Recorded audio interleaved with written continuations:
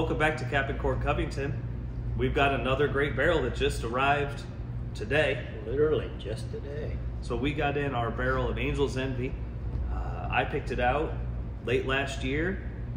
3-barrel sample. I think this one just really hit it home. Yeah, I tried all three as well. You brought the samples back. It was really good. It stood out. So 110 proof. 110 proof. And those of you who don't know about Angel's Envy, it's a port cask finished. So you get some nice fruit on it.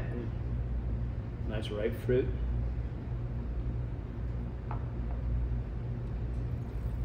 But a really nice, easy 110 proof. You wouldn't know it if someone didn't tell you. Right. Got some chocolate, some ripe fruit. Just a really good, if you're an Angel's Envy fan, you know what you're getting into. And those of you that aren't, this is a great introduction into some of their better juice. Yeah, it is.